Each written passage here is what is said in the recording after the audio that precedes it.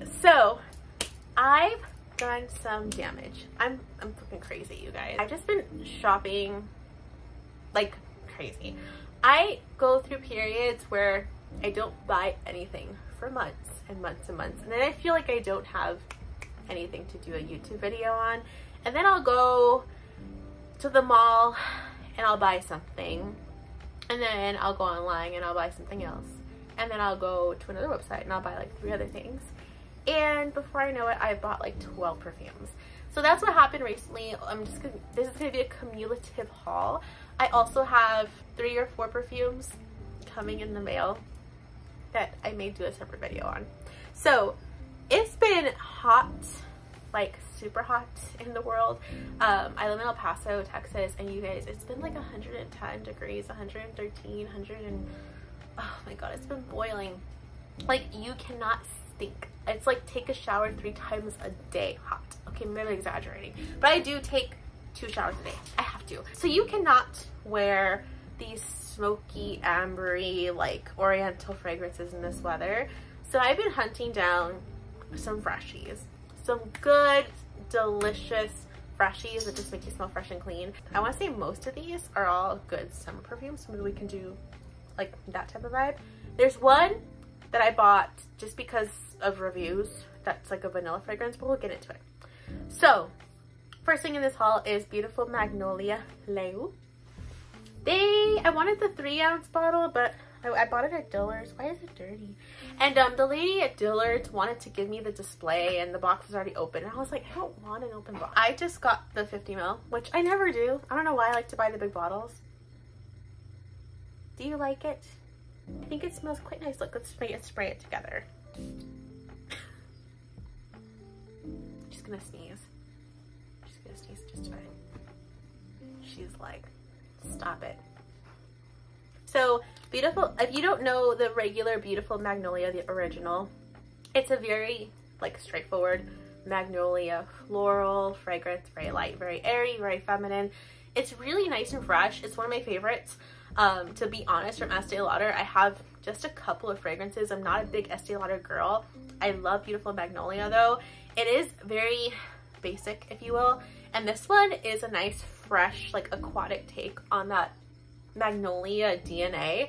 It's nice. Like, if I had to go back, I probably would not have purchased the original Beautiful Magnolia. I would just get a big bottle of this because I feel like it's just a better version. They're really not too different, but when I smelled this, it was an immediate love at first sniff in the store, and I bought it on the spot. And I never ever do that. Usually I think about it and I'll walk around the mall, I'll come back. This is one that I was just like, here's my credit card, I will take it. I want the big bottle, lady, but I also want like a fresh bottle. So this is Beautiful Magnolia Leu, or Low, sorry, Beautiful Magnolia Low. I highly recommend this. If you like the original Beautiful Magnolia, or if you like floral fragrances and you like aquatic fragrances with a little bit of a citrus vibe, it's just fresh. If it's hot outside, this is what you want to smell like. You don't want to smell too much. The next perfume that I purchased was a repurchase. I bought 2 Victoria's Secret perfumes, which I had avoided Victoria's Secret for so long. I keep telling myself, like, it's like a bad boyfriend, to be honest. I'm not gonna go back. I'm not answering his texts. Like, I'm not. And then you do.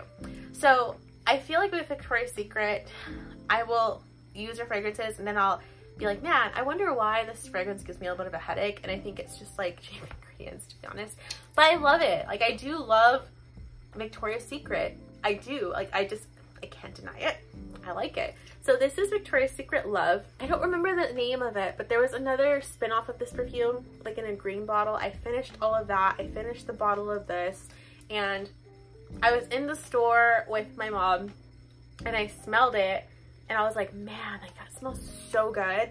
And this reminds me of 2020 in a good way, not a bad way. I lived alone in my apartment during 2020 and 2021. I loved that apartment, you guys. Like, it was, so my favorite apartment I've ever lived in or condo actually was in Denver, Colorado on a travel assignment. It was like so nice. We had a garage. a mini garage, and then you would come into the garage and it had stairs up to like the living room and the kitchen, and then it had like 2 bedrooms, so it was good size.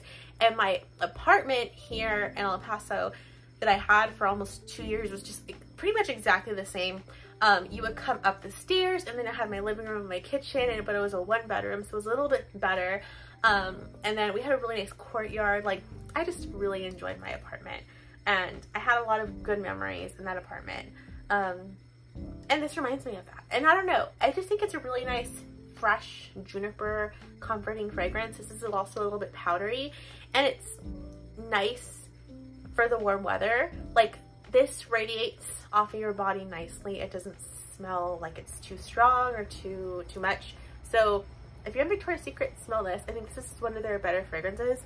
I also purchased this fragrance from Victoria's Secret. This is Victoria's Secret Bombshell Isle Eau de Parfum. So the original Bombshell for me is just such a, I don't know, it just reminds me of 2010, like, period. It's not my favorite. I would not buy it. I bought it before in the past, but it's really not me. This is nice because it's the Bombshell DNA with lots of coconut. Coconut, suntan, like, I love, love, love this. This is so good, like, so good. If you like coconut, but you want a fresh coconut that's not going to choke people out in this extreme heat, this is perfect. And then on top of that, I feel like this is just a good everyday fragrance as well. It's not super juvenile. There's definitely like some woodiness and some like almost like a tonic vibe with that citrus note, and it smells so sweet and fresh, and it's just really nice. This is a really nice fragrance from Victoria's Secret as well. If you are into Victoria's Secret, I would check it out. So another one I added, and I bought this from Anthropology. This is by Plur, and this is based off reviews, and I'm so glad I got it. It's called Not Your Baby. It's a really, really nice powdery lipstick type fragrance. This isn't the freshest thing in the world. To be honest, this might actually not be appropriate for extreme heat, but it's not so heavy that you can't wear it during the heat. You know what I mean? This is just so nice. I actually wore this to my mom's birthday, and I've worn it a couple of times just here and there to different things, and I hadn't received like a compliment on my perfume in so long, and I've had like 3 or 4 people at work, my mom, and a few other people just randomly compliment me that I smelled good with this fragrance. I really like the magnetic cap as well on the Plur fragrances. It just feels really high quality. This is also a healthy like ingredient fragrance, which is really nice. It's powdery violet lipstick, sweet, feminine, girly, like just the inside of a makeup bag. You just want to smell like this. This is what I want to smell like personally. And I like the title or the name of the fragrance too, Not Your Baby. So this next one was another Love at First Sniff. I know this has been out for a while, but I had not been out shopping for perfume, so I had no idea what this smelled like. And I'm not the biggest Marc Jacobs fan, but this is Marc Jacobs Daisy Ever So Fresh. The Ever So Fresh does smell very nice, but if you like mango and pineapple and tropical fruits, this is gonna be your jam. Like, this almost has so much tartness to it that it smells a little bit green on first spray, but once it dries down, you get mango and pineapple and just fresh citrusy vibes and just woodiness, and it dries down to the most delicious like sweetened mango with like woodiness. I don't know, it smells super sexy, super clean, and this is like the perfect like super hot weather perfume. I like this so much, and I wanted the big bottle, but they were out of it. I've only had this for like literally a week, and I've used quite a bit of it because I just overspray it. That's the only thing I would say. I think this is an eau de parfum. It doesn't act like it. Like it acts like an eau de toilette. The lasting power isn't that great. I mean, maybe you get 4 hours or so, but it's a good freshie. If you like fruity, woody fragrances, I would definitely suggest checking this out. Even if you don't, I think that's one a lot of people would like. And it's not typical of the Marc Jacobs Daisy line. It really isn't. Now the next one is a bit more typical if you ask me, but I just liked it. I was in a Marc Jacobs kick. I bought these two together. This is the Marc Jacobs Daisy Love Ooh So Sweet. This is another one that you can't wear in the hot heat, but damn, this smells good. This is a nice sweet fragrance, just like the name says. Sweet, like cookie, lactonic, vanilla, with a little bit of a playful, almost like a raspberry note, something like that. It's not the most groundbreaking DNA, like it's just kind of like basic, if you will, but it smells super good. This is one I could see like as a good date night fragrance or a good like daytime brunch fragrance. It's just playful and sweet and sexy and something that you would want to smell on someone. It's very inviting at the same time and friendly. It's not the most sophisticated fragrance, but I like it. It's cute. All right, so the next 4 fragrances are all from Anthropology. I just wanted to try out their fragrances. I've heard really good things. So this is Vanilla Brilliant. This was launched in the winter time.